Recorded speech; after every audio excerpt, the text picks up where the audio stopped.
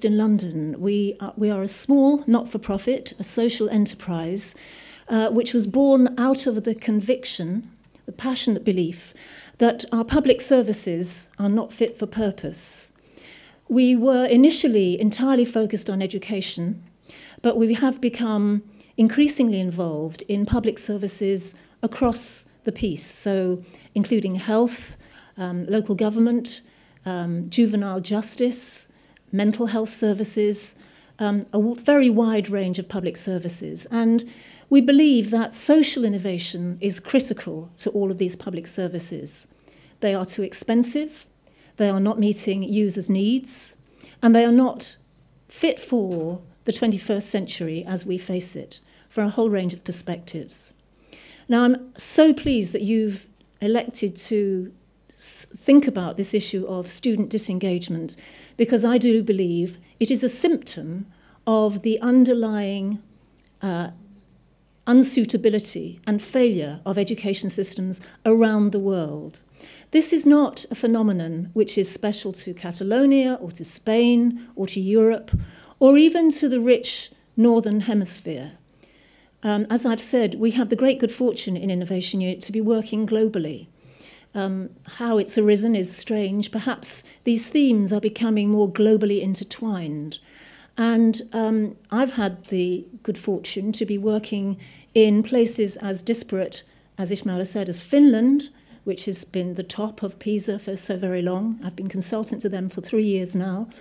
As well as South Africa, KwaZulu-Natal, the biggest state and territory. Both of these jurisdictions are equally, if you can believe it, equally concerned about the level of student disengagement that they are facing. Disengagement is not the same thing as absenting yourself and truanting or dropping out. And what we mean by engagement and disengagement is very central to this question. So one of the things I want to do today is to explore what we as educators really understand by this term engagement and disengagement, and what it is that we are aiming for. What is it that we are really trying to do? And that's why I particularly like the second part of the title that I was given, because it's not just about engaged students, as though if this is my student, it's his problem whether he's engaged or disengaged. Actually, it is a much more societal question. It involves not just schools and what they do, but how communities see and value education. So the second part of the question I was given about creating active and engaged learning communities is equally important and very central. As I've said, across the world, you will see many, many jurisdictions concerned about disengagement and unengaged students. By that distinction, I mean to say that some are disengaged in that they are gone. They are out of the door, either as soon as they can legally or even before it's legal. That is to say, they just disappear. But others are unengaged because they are gone in their heads. They are creating reasonable results, perhaps, sometimes even doing quite well. But whether they are really engaged as learners is another question. And perhaps many of you sitting here will, in your own sons and daughters or young people that you know well, come across young people who seem to be achieving, but actually who aren't really in their heart and in their soul turning into passionate learners. They're doing just what they need to do. So we are distinguishing here between the disengaged and the unengaged. And let's look at what the research worldwide tells us. This is so important because it's associated with a wide number of positive learning and life outcomes. Students who are not engaged with their learning are likely to learn at a slower pace and, of course, achieve worse. That's research from 2004. John Hattie, I'm sure many of you will know the research of John Hattie, which has become an extraordinarily well-known meta-study of effective teaching methods, points out that motivation and engagement in school have a higher effect on student achievement than numerous other in-school factors. In other words, it's a kind of golden key. You can get a lot else wrong, but if you get that bit right, then you're doing very well. And a little-known study from 2013 is an extraordinary one. John Abbott and Chapman, published in Australia, found that children's engagement with schooling predicts their occupation as adults, even when taking into account the effect of their academic performance at school. So holding academic performance the same, their level of engagement is a better predictor of their success as adults. Some of the research on this, which we find most interesting, comes from Canada, from the Canadian Education Association, a rich country, of course, with its various provinces, again, doing very well in PISA, but where they're extremely concerned about levels of disengagement. And if you look at the Canadian Education Association's research, those 4 bars from the left to the right are to, well, first of all, you've got from elementary to middle and middle secondary right up to secondary schooling in purple. So that's the older you get, going from left to right. And the bars are to indicate, first of all, participation. The second bar from the left is a level of attendance. The third is a sense of belonging. And the fourth, to the right, is intellectual engagement. So the first thing to say, obviously, is that it decreases with age. The longer students are in school, the more disengaged they get. Interestingly, in secondary school, the area where engagement seems to be steady is that area of feeling that they belong. So the highest bar there under secondary is a sense of belonging. Why? Because as they grow into teenage years, a sense of camaraderie with other teenagers, a sense of community with teenagers seems to grow. But look at what's happening to intellectual engagement, dropping down to something like 30%. 70% intellectually disengaged, irrespective of their results. And we know, of course, that disengagement is a far bigger problem for the most disadvantaged children. Numerous studies from across the world have shown that. So if you're poor, if you're from a one-parent family, if you're from an ethnic minority, your levels of engagement at schooling are very likely to be much lower. However, I want to come back to this question about what we really mean by engagement. If we were all speaking the same language, I would stop here, I think, and invite you to talk with your partner, and if we had time indeed, about what you actually understand by engagement. How do you know if a student in your class or your daughter is engaged in school or in learning? How can you tell? Is it because you've got eye contact? Is it because they're turning their homework in on time? Because they're not truanting? Would these count? We want to distinguish between engagement in learning and engagement in schooling, and we don't think that they are the same thing. So engagement in school, the researchers generally use 5 criteria or 5 characteristics. Does the student attend? Do they seem to be attentive? In other words, are their eyes open and are their eyes looking vaguely in your direction? Do they conform? Or are they coming to school in strange, ripped clothes and showing that they're placing themselves apart from the school community? Goths, whatever. Are they achieving exam results? Or are their exam results, terrible, indicating that their mind isn't with you? Or are they misbehaving? Is their behaviour poor or bad? Now, that is the set of criteria which researchers have used to determine levels of engagement in school. But would you say that those are levels or criteria for engagement in learning? We don't think so. We think that if you are serious about engagement in learning, you mean different things. Are they energetic and enthusiastic? Is there passion there? Are they learning all the time, everywhere?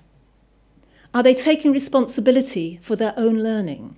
Rather than just doing what somebody else tells them, they are looking things up, trying to find new spaces to learn, taking their own responsibility, and achieving a wider set of learning outcomes. So not confining their learning just to school subjects, but thinking much more broadly.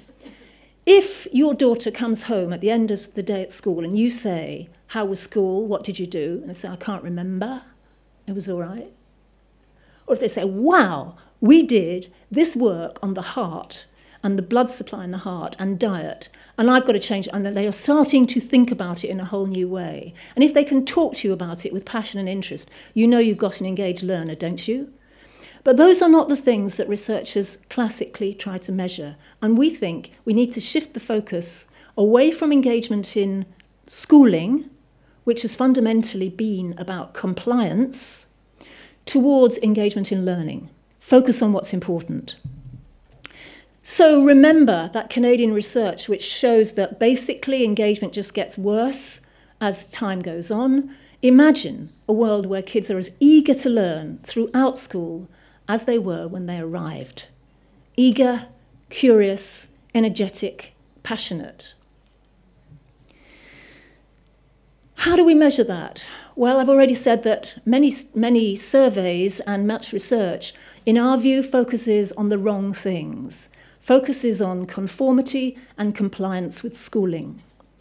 But we have created a learner engagement survey for, you see this acronym GELP. GELP is the Global Education Leaders Programme. I won't say much about this other than to say 14 jurisdictions worldwide, in the United States, Canada, Australia, New Zealand, China, Brazil, South Korea, and there are 2 or 3 others I can't remember, have all participated in a programme to share thinking about radical innovation in education.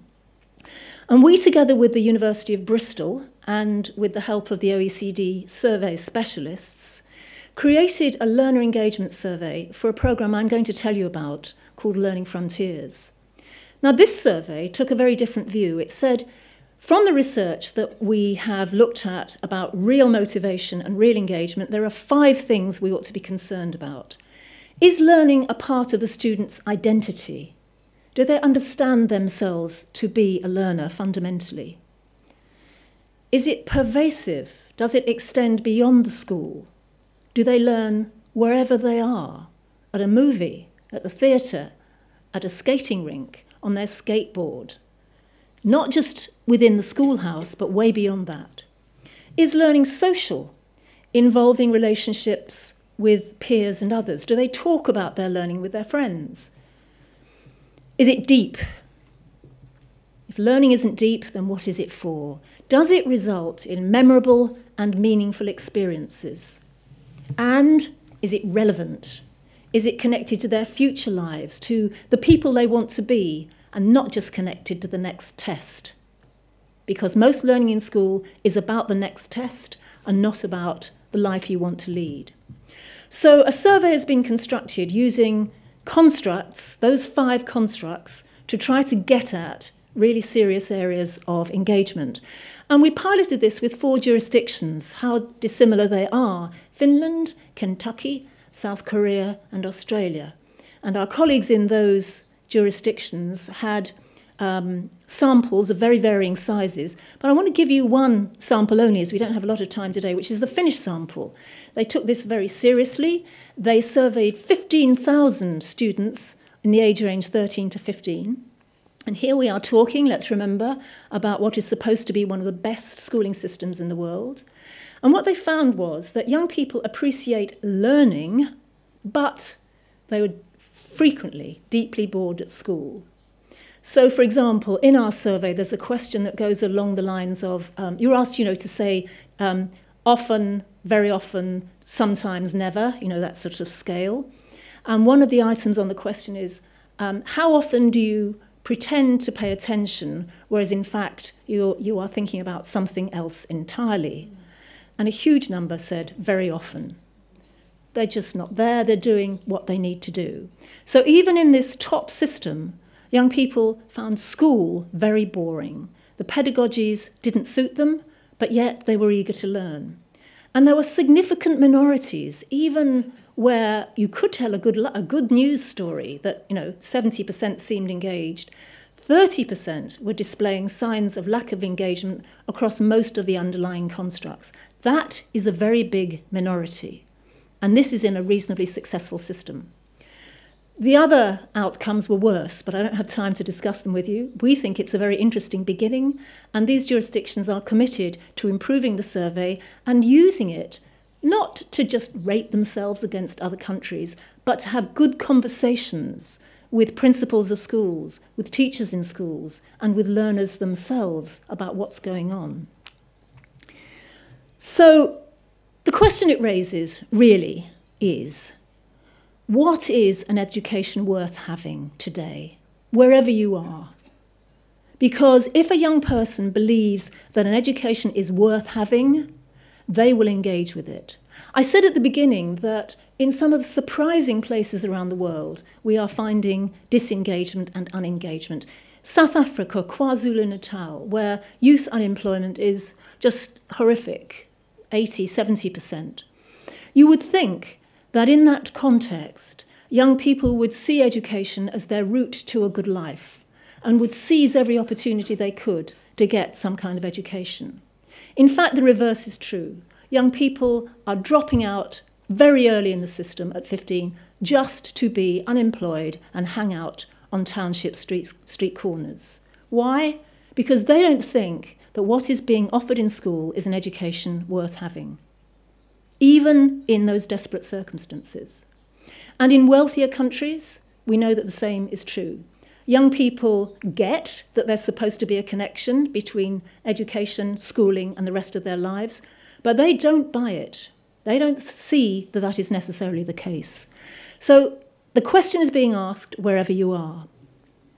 And it's particularly being asked in countries which, of course, have been so deeply hit by the global financial crisis, here in Europe particularly, but all across the world, even in North America, which did not get such a bad economic shock. Still, although youth unemployment is not that bad, the whole issue of what this cartoonist has called the graduate without a future is becoming an issue of serious debate.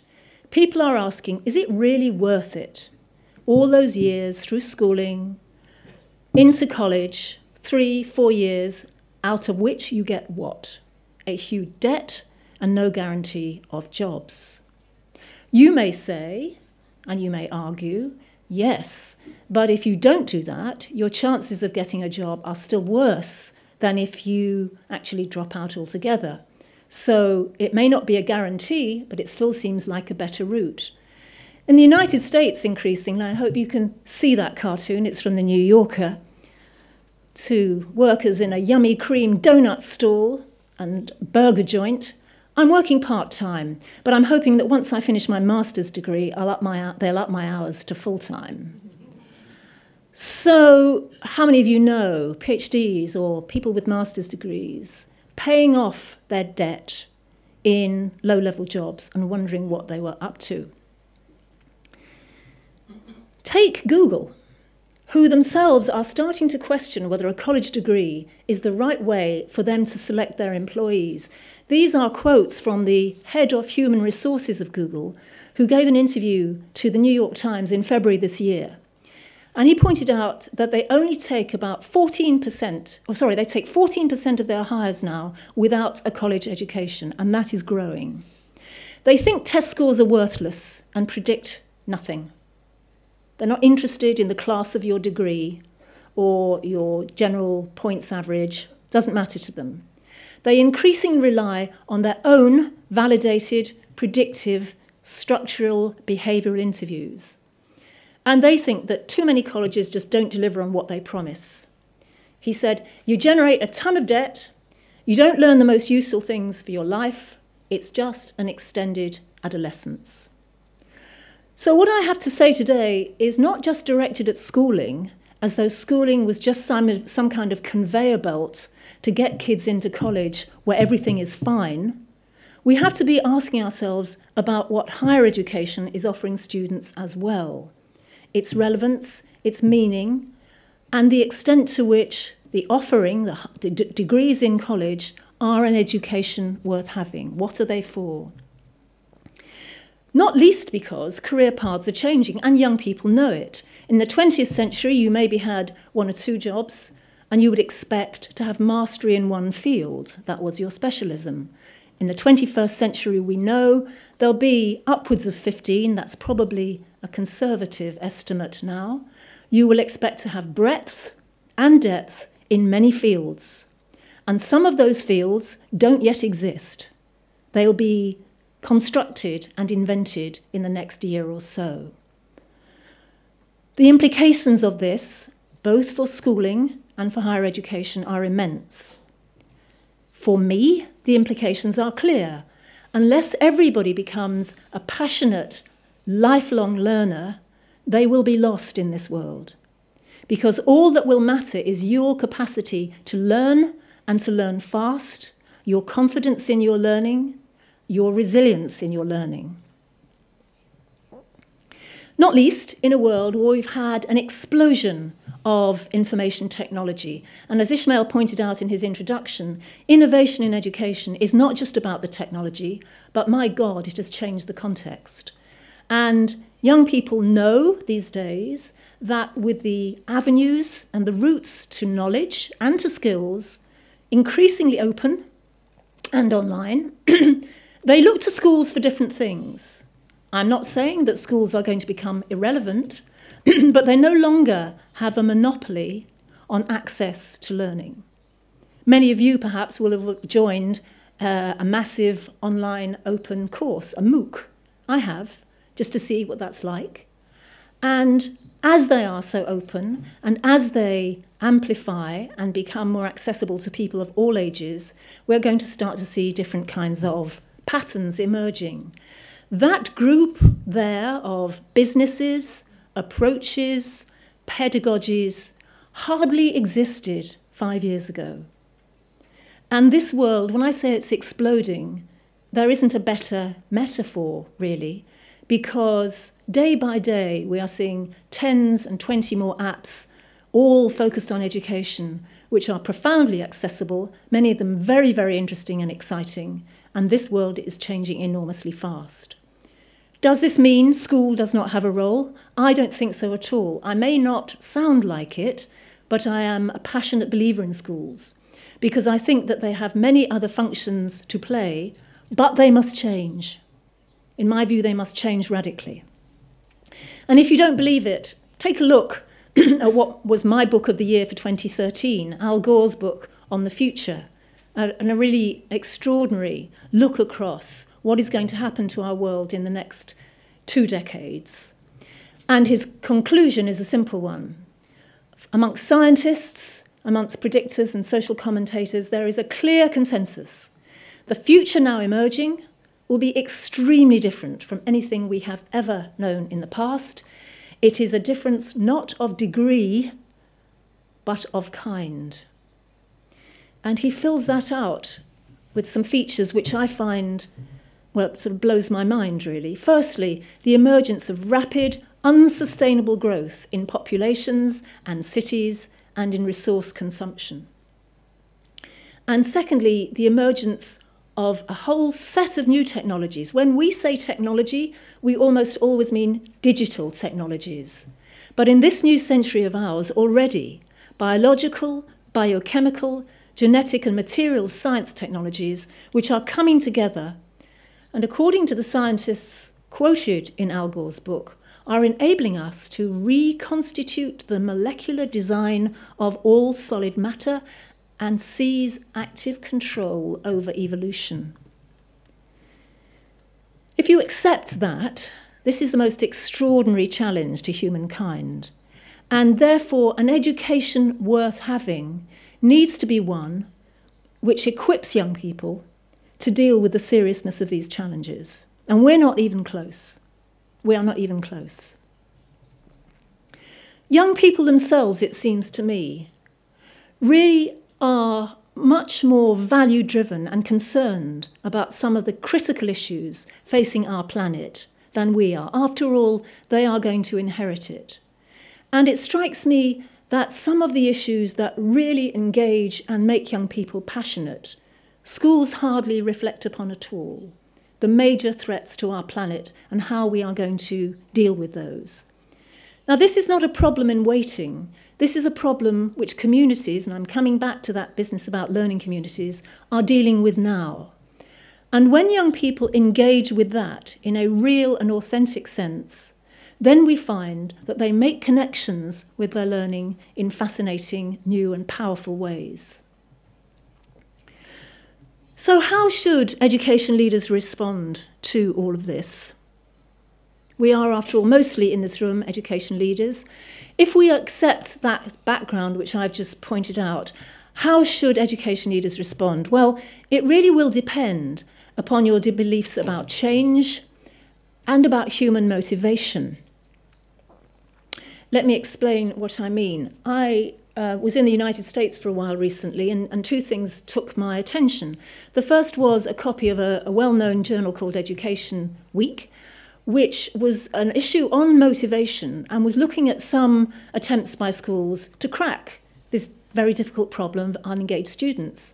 So it was running a cash rewards system so that students who did well in their grades were able to claim cash rewards at the end of their semesters. I thought, oh, well, that's one way to go.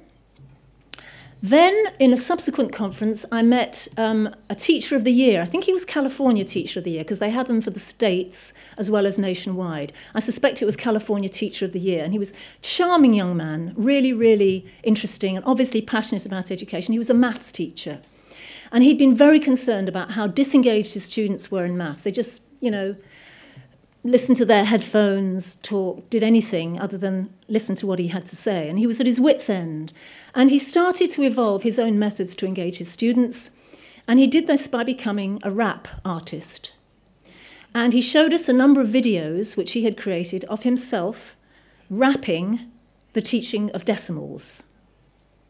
You think I'm kidding, but I'm not kidding. This is perfectly serious. And they were very funny, very engaging. He showed us two, one about how you place the decimal point. And as a result of this, his students were, they watched. They certainly noticed. And this had been much celebrated in his school. He was getting much better results. And as a result became, I think it was California Teacher of the Year. Forgive me, it might have been a different state. But I was most intrigued by this approach. One, the approach which says incentives, cash. The other approach which said, we're not entertaining enough. As teachers, we're too dull and boring. So if we perform better, they will learn better. I think that both of these are misguided, quite misguided. And I think that the people pursuing them were very well intentioned and cared a great deal. But I don't think that that understands the nature of engagement or of motivation. Let's look at some of the research again. So if you want a pretty good roundup of the research on motivation, look at Daniel Pink, whose 2009 book, Drive, The Surprising Truth About What Motivates Us, takes a very broad view of psychological research, social science research, and also research done by economists. And he says there are three big things which motivate us as human beings. It ain't cash, and it's not being entertained. It's about autonomy, your sense of choice and control over what you do. The second is mastery, a growing sense that you have mastered a set of skills or a subject, and the excitement that you get through your growing sense of mastery. And the third is purpose, that you can connect this learning with purpose either to problems that you are facing in your own life, in your own community, or as you see them affecting the society that you are going to live in. I am totally taken by the arguments within the book, and experiment after experiment, very interesting clutches of evidence show that those three things are what are critical. Now, if we buy that, autonomy, mastery, and purpose, there are some very clear implications for how we organise schools and how we organise learning. And I think most teachers know this in their hearts, but the difficulty is translating that into pedagogical practice. However, there are now many jurisdictions around the world really moving fast in this direction. And what I want to do in the time I have left is talk to you about some of that activity. So in short, we at Innovation Unit believe that these considerations of our current failures and the future challenges that face us point to a transformation and not just improving schools as we have them. So I am not sitting here talking to you about school improvement. I'm interested in transforming schools. And the word transform, since we're working multilingually here, comes of course from the Latin trans and form, change shape, look and feel and exist very differently, not just polish up the existing model. I want to offer you one way of thinking about engagement which gives us some clues about how people may go. I don't know how well that... Could people at the back, are you able to read that? Yes, thank you, good. So one way to think about engagement is to break it down into 3 parts. The part that most people think about when schools say, yes, we make very big efforts to engage our students is voice. Most schools these days have some kind of student council or parliament where students can go along and be consulted about things. Frankly, quite often that's rather trivial and low level, but sometimes it is important. And by voice, we mean those processes which increase student influence in running the school. And that's important because it is bringing them into living as part of a community and having a say in that community. So we now work with schools where, for example, students give regular feedback about the classes and the teachers who teach them. They will be involved in the appointment of new teachers. These teachers are going to teach them, so the students are involved on committees as part of selection procedures. They're also involved in the selection of head teachers or principals. So you can take voice to much deeper levels, but it's only one aspect of engagement. There's also the issue of leadership, learning leadership. And by that we mean processes which give students opportunities to lead the very direction of change. Not just how the school is run, but the kind of change that they want to see. I'll come back to that one and give you an example in just a minute. The most important, perhaps, is this top one, learner agency. And by that we mean learning and teaching processes which build that sense of self-efficacy and autonomy which Daniel Pink was talking about. And this is at the very heart of the learning process, the very heart of it, where students can start to feel an identity as a powerful learner who is growing mastery in subjects, who can make important choices, and is doing it with a purpose around their own life and the health of their own community. I want to give you some examples of these 3 ways of thinking about agency, learner engagement now. The first, I thought about showing you a video of this example, but I know I'm a bit short of time. All I will say, though, is if you Google the Harris Federation, the Student Commission on Learning, you will find a huge amount on this example, and I think that you will find it inspiring. This is a set of schools in South London, a very poor area of South London. High numbers of black students who are living in poverty and achieve very low, or were achieving at very low levels. And what the school did was to create a student commission on learning. This was about the learners themselves starting to become a powerful force for innovation. Across 10 schools, they set up a commission of around 70 students. They supported them with resources for research and staff members who would help them with their undertaking. But the Student Commission was asked a single question, which is this: what will make learning powerful in our schools? What will make learning powerful in our schools? And the students set about researching worldwide examples of really powerful learning. They set up Skype interviews. They invited people to come into their schools. They emailed researchers across the world. They gathered a huge amount of evidence. And what was impressive was that it was global. And these students put together the evidence that they were getting about what was really powerful learning that could go on in schools and came up with a series of recommendations. By the way, I should say that the principal of the schools, it's a chain of them, said, whatever the Student Commission on Learning comes up with, we will implement. In other words, he made it meaningful. So the students knew that it mattered. If you look at the website on Google, you will see videos of the students and indeed the staff talking about what they have achieved and how those schools have changed. Those learners have led the way for change. So that's one example. Let me tell you a little bit about the iZone in New York City. I know some of you in the audience are familiar with the state of play in New York, a huge system where examples of improvement have been terrific, but in the view of many people, much, much too slow, much too slow. So Mayor Bloomberg, when he was in office, set up something called the Innovation Zone, which was a group of 300 schools setting out not to improve schools, but to transform them. And they were a group of schools who were committed to radical innovation in their context, particularly around this issue of engagement. Here's how they describe themselves. The iZone is a community of 300 schools dedicated to personalising learning.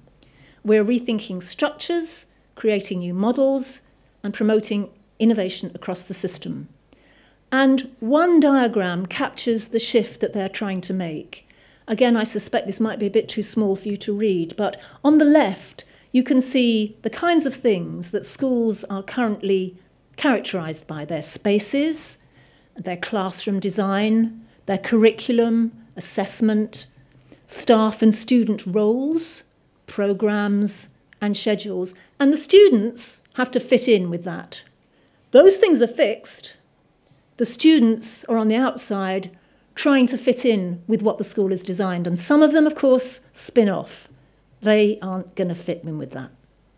What the iZone is trying to do is start with the students and reshape those things, the spaces, the classroom design, the roles, the curriculum, the assessment and the schedules, to fit with students. And what we are seeing in this iZone is an absolute explosion of new models for schooling, which is fundamentally directed at creating powerful, engaged learners. But the third one I talk about, that I'd like to talk about and finish with, is the one that I'm intimately involved in and which I would love you all to yourselves connect with, because Learning Frontiers is a new programme operating across Australia of schools who are deeply worried about engagement. You see that their whole purpose is professional practices to increase student engagement in learning, and they want this to be a global enterprise. They want to connect with educators elsewhere. So when you Google it, you will find a website that you can follow and connect with, and I hope not just passively, but over time perhaps make real connections as educators. So what's Learning Frontiers doing? Their aim is to increase the proportion of Australian students who are deeply engaged in learning through the development of teaching and learning practices that promote it. In other words, let's close that gap between what we know about motivation, what excites passion, and what it really looks like, and what we actually do in school. Let's close that gap. And they're going to measure it by the goal that Australia has set for itself nationally: successful learners, confident, active citizens. Pretty good goal, really. Not many nations have summed up what they are trying to do with their education system, and certainly the UK has not. I don't know whether you have done in Catalonia, but you know, it's not a bad starting point. We often just take it for granted what the education system is for, what an education worth having is. But maybe we should actually be explicit the way the Australians have, and they've said successful learners, confident and active citizens. So what we're going to do is find the practices that create that. And they're going to do it by designing and developing and testing learning, teaching and assessment practices that foster engagement in an education worth having. They've put that in there and made explicit. They're not doing this, though, in a vacuum. They are going to use all the research we have about learning and what makes it powerful as a starting point. Innovators don't just dive in and think up something from their imagination without having as a springboard, as a starting point, the best knowledge base that we can get. And in order to go forward, the innovating schools in Learning Frontiers have looked to around 4 sources of research about what kinds of designs for schools are really powerful. The first book is this one, which is published by the OECD, called The Nature of Learning, Using Research to Inspire Practice. By the way, I think that's a great title. The purpose of research is to inspire practice. It's not for researchers to get another article published in a journal somewhere.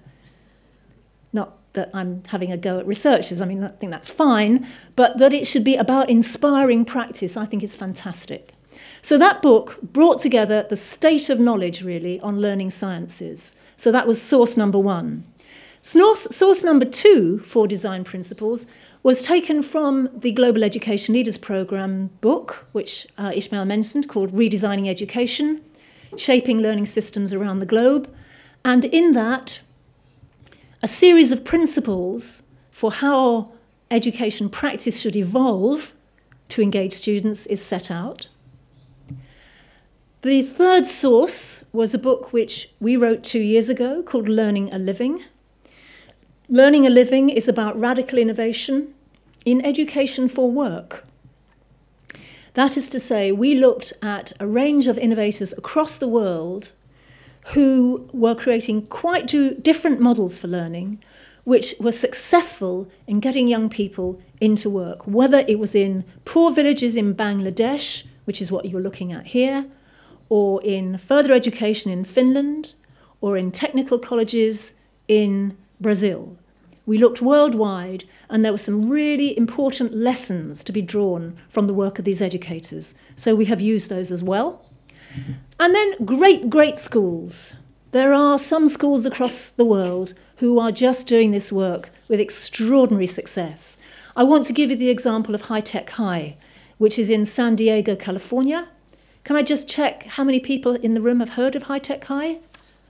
Anybody at all? Yes, some at the back? Okay. If you don't know it, Google it. They are the most extraordinary learning community who are running webinars, MOOCs, creating a global community of educators who are absorbed with the issue of student engagement. And High Tech High have 4 principles that they say are at the heart of their success. By the way, just to give you an idea, this school in San Diego takes a completely unselected student body, so you don't get in through test scores. People get in through a lottery because it is so successful, and 100% of their students go on to college, irrespective of their socioeconomic status. They have 4 principles. They say, the first thing is the primacy of the quality of student work. Everything comes back to the quality of student work. They set incredibly high expectations. And if you get the chance ever to visit the school or just have a look at their website, you are astounded by the quality of the work that students can do. You know, it comes back to that issue about mastery. Most of the time, we don't ask students enough. We are unchallenging and unambitious for them. And when in an educational context people are really challenging, my God, the students take off. So the primacy of the quality of student work, integration of heart, head and hand. Practical things, cognitive intellectual things, and things that strike at your values and your emotions. They integrate the lot. Integration of students and disciplines. They don't track students or put them in different classes according to ability or achievement. They're all completely mixed up and comprehensive. And they teach in an interdisciplinary way. The general pedagogy is through project-based learning. Not all the time, but a very high percentage. And a great deal of it is cross-disciplinary. If you look at some of the videos on their website, you will see examples of maths teachers working with physical education teachers. You'll see arts teachers working with scientists and biologists and creating absorbing programs of work. High levels of integration. And they see teachers as designers. Teachers as designers. The job of the teacher is to design a learning environment, not how the chairs are set out, but a learning program which is powerful. And if you think about teachers as designers, you completely alter how you see our work. So the Australians took these as their starting point. The research from OECD, the Global Education Leaders Programme, Learning a Living, and examples of great schools like High Tech High. Here are some of their environments. And I'm going to speed up because I know that we're going to have a discussion about this. But let me just say, out of all of this, the Learning Frontiers schools have themselves adopted 4 principles. And this, in a sense, is the very heart of what I want to say. If I said nothing else today, this is the heart of it. The schools have decided that there are 4 which will really engage students. And their work now is creating the practices around how to do that. The first is that learning is co-created, meaning that it recognises both adults and students as a powerful resource for the design of learning. It's not just down to teachers, it's students as well. They need to be involved in how learning programmes are designed. So co-creation is principle 1. The second is connected. Now, partly that's connection through the fantastic world of information technology, but also the real-world context. So the work is connected and uses real-world context, contemporary issues, whether it's the threats for Aboriginal life in Australia, the degradation of the environment there, the lack of water affecting the country, racism within the country is a huge issue, or that simple issue of reasonable, good work for all Australians.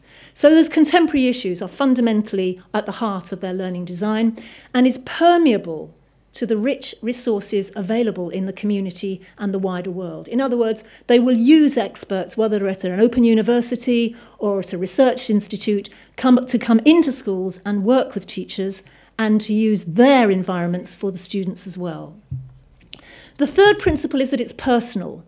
This comes back to the New York idea. It builds from the students' passions and capabilities, and it is possible to create curricula which reflect students' passions and capabilities, to personalise their learning. And their final principle is that it will be integrated. They will integrate as far as possible subjects, students, and learning contexts. By learning context, that means whether they're learning in a classroom, in a museum, in a theatre, or at an internship in a company or a business, of which there will be many. So those are their design principles. And what they're now doing is to provide the opportunities and support for schools to develop their work and unite around these powerful design principles for engaged learning. What they're doing is setting up design hubs, using those design principles to develop new professional practices. And the hubs look something like this.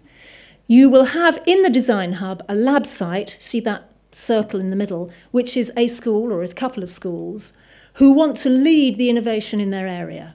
And what they say is they are committing to the 4 design principles. So they're running a whole series of prototypes and experiments about new professional practices for teachers in those areas of 4 principles. But within the design hub too, there will be other partners. There will be developer sites, that is to say, other schools. Classically, in a design hub, there are around 12 or 15 schools. And those other schools won't necessarily feel that they are ambitious enough at this stage to use all 4 principles, but they will take one and really pursue it. It might involve a community group or a community resource, such as a theatre or a library or an art gallery. So it's a community issue, a community learning process, and not just one for schools.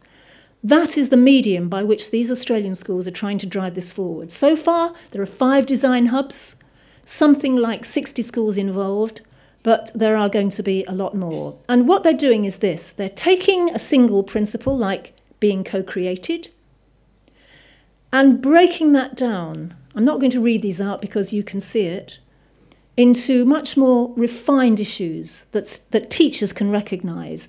For example, if learning is co-created, students will be more independent and engaged learners when they help co-design learning activities. And then each school is thinking about their question that they will explore in a period of 6 or 8 weeks. So one question from one of the schools is, how can I co-construct assessment that both promotes engagement in learning, what still meets the system assessment requirements? Because we've always got this tension, haven't we, between what the system wants to assess and what students think is important. And we have a series of schools pursuing some options on that. There's terrific energy in the system. I do invite you to look at the website and see if you can connect with some of those schools. I'm conscious of running out of time. I just want to leave you with this thought from Yong Zhao, who I know has been one of your guests.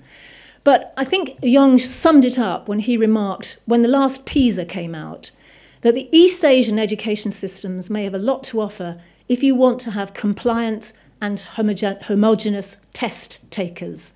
If you want that, fine, look to Shanghai, look to Hong Kong, copy those systems.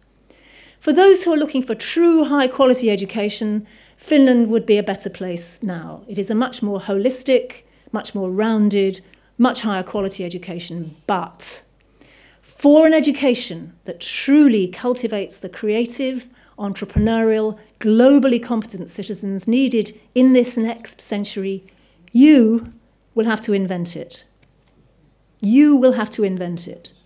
Not alone, but part of other communities in Australia, in New York, in South London. And now we can, because we are part of a global education community. Global benchmarking can give you the best of the past, but for the best of the future, you have to do the invention yourself. I think is absolutely to the heart of the matter. And I listened recently to Howard Gardner. Do you all know Howard Gardner's work? And I have revered Howard Gardner my entire professional life. But he stood up and was talking about his research recently and how profoundly depressed he was about the objectives and the values of students and young people. And I started to realize that his research is done on tiny samples of his own students in Harvard Graduate School. And if you think about the elites who are moving on to jobs in the financial industry, I felt like saying, Howard, you need to get out more. You need to see other kids. Because my experience, like yours, is that increasingly young people are questioning what it is that society has to offer and what they need to make instead. So they are, I mean, it's so hard to generalize about a whole generation, isn't it? I mean, it's an absurd thing to do. But increasingly, I think, one sees people in a generation which does not take for granted that the only thing worth having is a high salary, a huge mortgage, 2 cars, etc., but who are thinking about the quality of their life, about the relationship with their children, about the quality of their relationships, and about their stewardship of the planet. And I don't think that's too idealistic. I meet these kids, I know them, and I'm seeing them work in schools.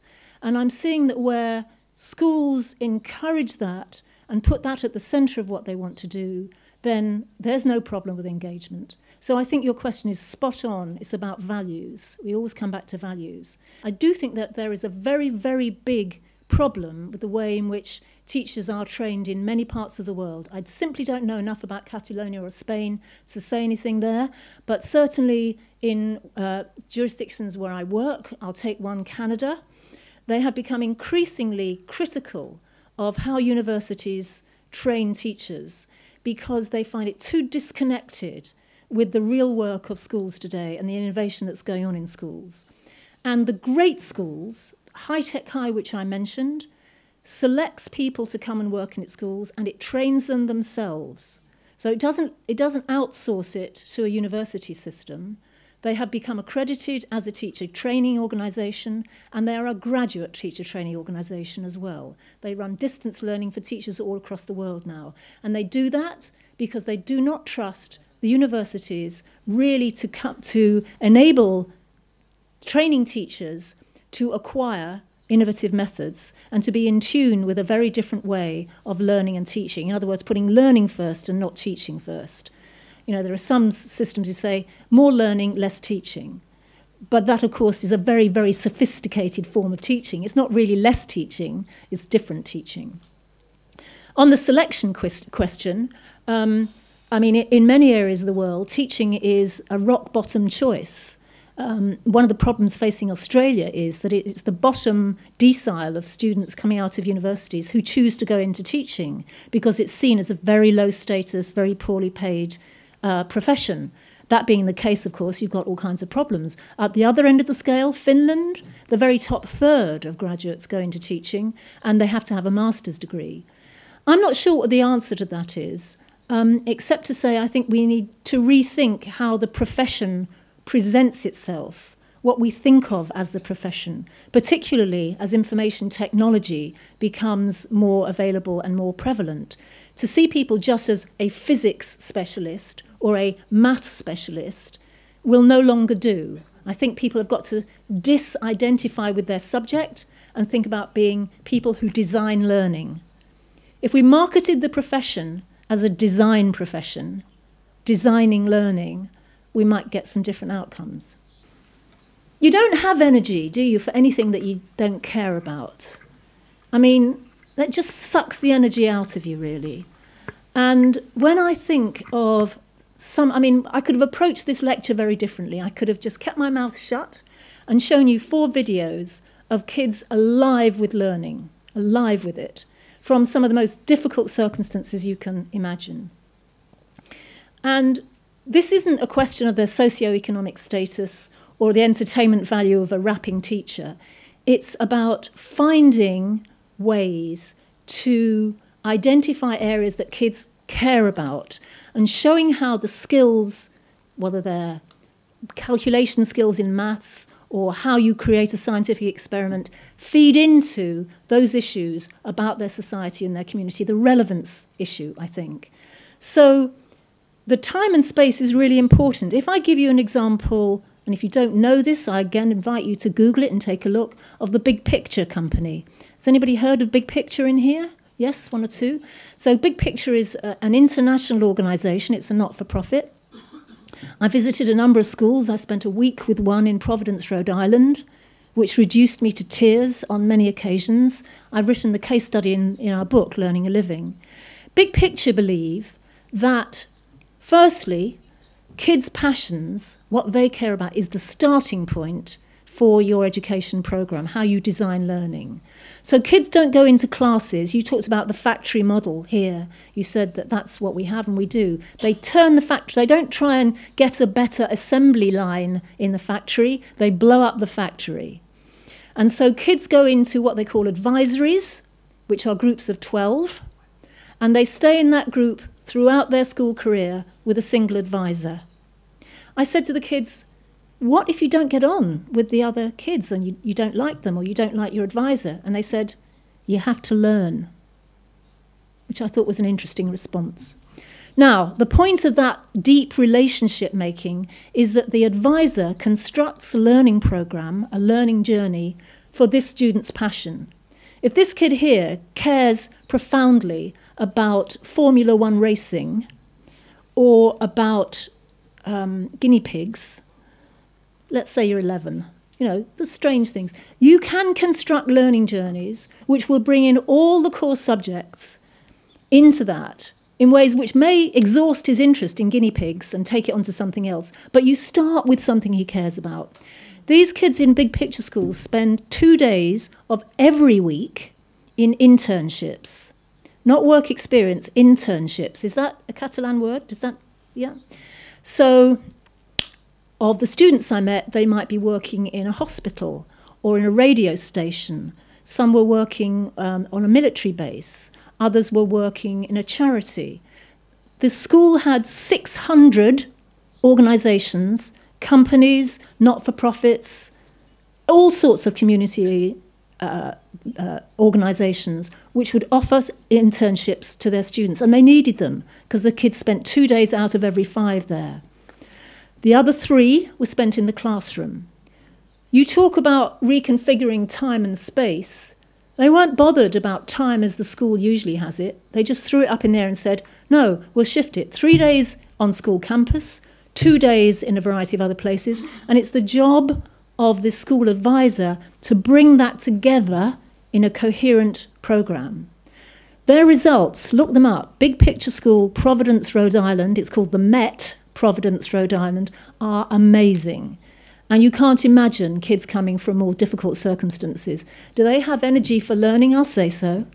They come just so keen to get out there and to show that they can be capable and contribute. A student, so I know I'm going on, I care so much about this. A student I met who came from a Hispanic family. Her parents had emigrated to the US from Colombia. They didn't speak any English at all. She came to the school not speaking any English. And she thought she wanted to be a photographer. So initially the school arranged some internships around photography. But as she grew and as she got interested in other things, she started to get interested in law. So she got an internship at a law company, the legal office of the City Hall for Providence, Rhode Island. And what they had her doing was translating leaflets on identity theft for young people. Identity theft is a big issue for young people, but they rarely understand it, and so they were providing some information leaflets, and she was translating them into Spanish. And she saw her own leaflets distributed at libraries all around the community that she had done. You know, not some theoretical project or something that only her teacher saw, something that really mattered in the world, and that she was responsible for getting it right. She's now been accepted into law school. She's determined to get to postgraduate school at Harvard. And she said to me, maybe I'll be the first Latin American president. She found energy. What I have found, someone here said she was retired at 68. You're much too young to retire, much too young to retire. I think it's when you get to this decade that you start to feel a level of confidence about what you think. Hard won. Hard won through the years. And in my career, you talked about my long trajectory. It's true, it's long. I've spent years arguing with policymakers, saying, look at the evidence, look at the research, think. But the system remains unchanged. And so my theory of change, my strategy now, is to work with systems where you have a critical mass, sufficient numbers of schools who are going to demonstrate that this stuff really works well. And if you get more of those, if you turn it into a social movement, not just a research base, a social movement, which through TeachMeet and Twitter, more and more students and teachers get passionate about, then I think that we will see the demand side, not the supply side, taking this up. It's the demand side. We've got to have parents and students saying, that's the kind of learning we want, not that stuff. Because this is the stuff that will turn us into successful entrepreneurs or people who can become community leaders, not just show that I've got good grades. So I think that, and I might be wrong, but this is my best shot for the rest of my career anyway, build great practice in great schools which are networked, and together maybe we can start to form a social movement which will have enough parents and enough students saying, you know what, that's the stuff that will really make a difference. I think it's really, really important that such schools volunteer and wish to go this way. So nobody chose them, nobody said you're in it and you're not. The programme is being sponsored and run by the Australian Institute for Teaching and School Leadership. It's called AITSL, if you have a look at their website. And what they did was they issued an invitation to schools to express an interest. So what was called an expression of interest, an EOI. So schools could write in and say, we buy into these principles, we care about these, we've been trying to do it in this, that, and the other way, and we want to push on. And we want to push on with other schools. And on that basis, they're in the programme. So entirely voluntary, because someone mentioned energy before, and I think energy is so important. If people haven't got the energy for this stuff, then you don't force anybody to do this. You can't choose them. They have to choose themselves and want to do it. So that's how it was done. When we do a programme like this with participating jurisdictions, or if you take the New York iZone, the first thing to do is to do a global scan of great innovative practice. Don't think that you have to make all this stuff up from scratch as if nothing had been done. There's a huge amount out there, And the technology tools now give us the means to connect with other educators in really, really meaningful ways. So we can look at a huge amount of video evidence from successful teachers who are involving families and their communities profoundly in young people's learning. So the competencies can be acquired, but I think it is extremely important for the teachers to be prepared to rethink their role, to get away from the idea that my job is to perform, whether it's rap or anything else, perform my knowledge of chemistry and pour it into your head, but rather my job is to design really powerful learning experiences that you care about, that will involve others, and that will bring my special subject knowledge to support your learning. So I think that idea that teachers need to be prepared to rethink their role, and by the way, some teachers are really excited by that. For a start, they're starting to work much more closely with other teachers. You can't do this as alone in a closed classroom. It almost always involves collaboration. And that's a great thing for teaching, because it can be a very lonely profession otherwise. And what we call deprivatizing teaching and making it part of a collaborative approach is a powerful engine. I really do think that leadership is critical to this.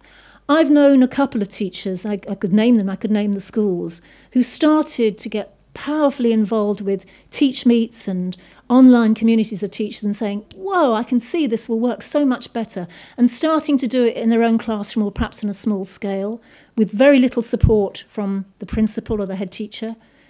What happens is that they burn out. They just cannot sustain it without a sense of collaboration with your peers and without the leadership support. So I think that the leadership of schools is a very big target for us. We never work with schools unless the leadership is committed to this way of working, because it's just asking too much of the staff. The leadership has got to be fundamentally committed to this. And in many schools, they absolutely are. Well, the schools, the systems that I've been talking here have a variety of ways of inspecting. In Australia, they don't really get inspected, per se, unless there's a problem. As you know, in the UK, there's a very rigid inspection system, which is creating a very difficult climate of fear. But in Australia, there really isn't such a context, which is a good thing because it enables a degree of creativity and flowering. They have two problems. One, politicians who are in power find it very difficult to say that their education system isn't working. They have to talk their education system up and pretend that it's terrific, because they are accountable for it, they're taxing people to pay for it, and so electorally it's very, very difficult to say that. And to put yourself forward as an innovator, as a politician, is extremely difficult. So I do feel, and I gave my conclusion on this a while ago, I know that many politicians know this and get it, but increasingly, I think, for myself, I've concluded that the best way forward is to get such a critical mass of great practice which demonstrates, doesn't just argue for, but demonstrates that the outcomes for students are superior, that the young people themselves can articulate the value of this form of education, that the demand side will overpower the kind of rigidity of policy making.